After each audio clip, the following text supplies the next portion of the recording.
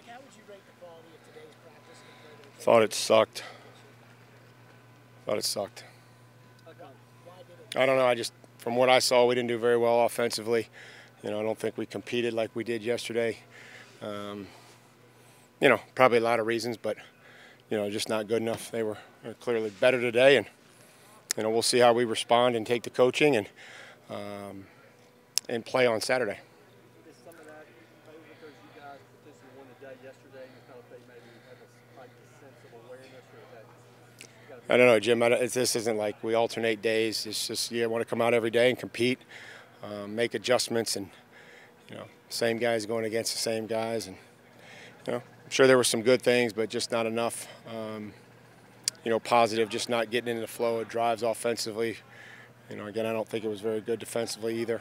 The scrums have a bearing on that? No, I mean, I don't know. Our job's to perform a football play, regardless of whether there's sidebars or altercations. And, I get it. It's hot out there. Guys are competing and trying to finish. Those things come up. Would you expect more from a veteran team to follow up a good day with another good day and maybe not have to teach them to try to be consistent every day?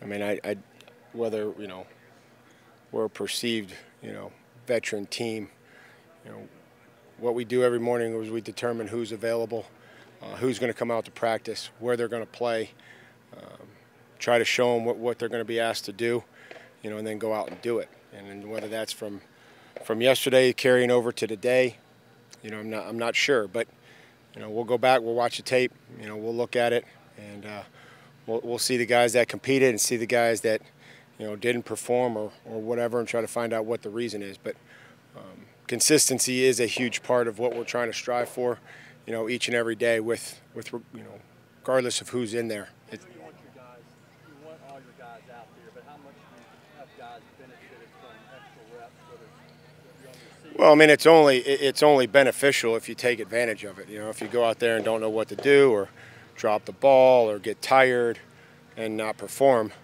then it's probably not very beneficial.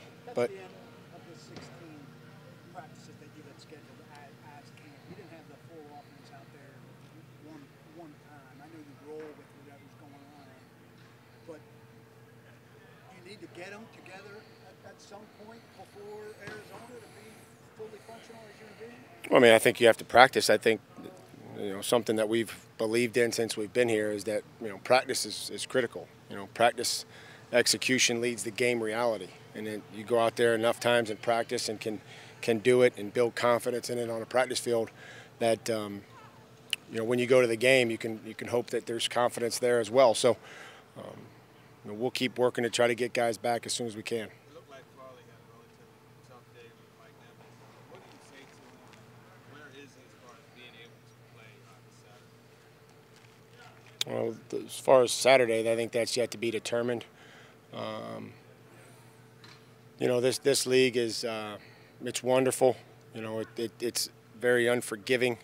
There's going to be a challenge every week, every play.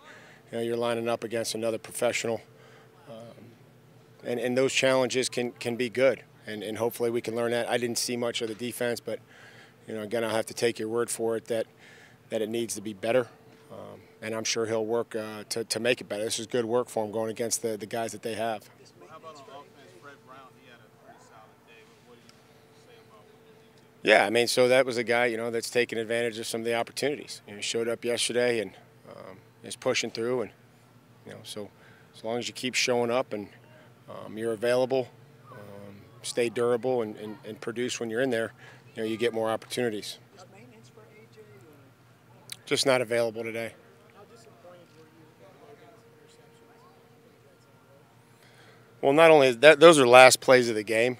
So if you get sacked, the game's over, right? If you throw a pick, the game's over. And if you throw a touchdown, the game's over.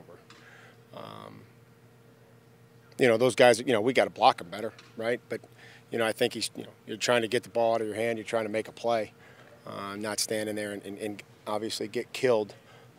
So we'll have to look at it and see if it was a bad decision. But either way, the ball's got to come out of his hand in that particular drill. That's the last play of the game that we were trying to emulate. Is Julio hurt, or are you just being cautious with him? Just wasn't out here today, Ben. You got a follow-up, Ben, or are you good? We'll see how he came out of today, and we'll let you know everybody's availability on Saturday. For some guys, I mean, again, I thought yesterday was good. Today we'll go back and look at the film, but I think for some guys they got some good work in. Others, we'll have to see after today. But there were some good things yesterday, and then just some things that have to be better today. I thought we threw it a little better today in 7-on-7 than we did yesterday, but maybe we were a little better on third down today than we were. We just weren't as good on first and 10 like we were yesterday. Bruce said he's not planning on playing people after these 2 days. Do you have a general philosophical idea about that, or are you more guy by guy? No, I'll just make that decision as the week goes on, and we'll see how guys came out of today, see how many reps they've gotten up until this point, and then make a decision on Saturday. Do I expect Ryan? I haven't made a determination on Ryan or Roger or Taylor or Farley or any of the guys.